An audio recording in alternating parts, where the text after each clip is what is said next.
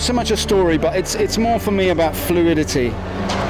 That's the thing for me. And this music is, I think the music suits the space quite well. It feels like it has some lightness to it. It's not too heavy or something, and there's a very much a mood of light tonal music in the space here. So I think the music suits quite well in this white box. And for me to move in that space, like I said, it's kind of the opposite to the character who's stumbling around on the floor. Perhaps the guy on the rope is a little bit more able to move fluidly and up and down and all around.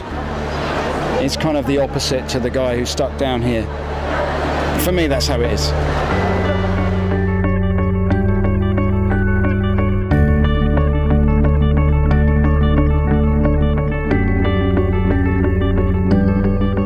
It's really important to kind of give a little something out to those people who are waiting in line or busy queuing up, you know, with their families, to come into this pavilion and see what is going on in Sweden.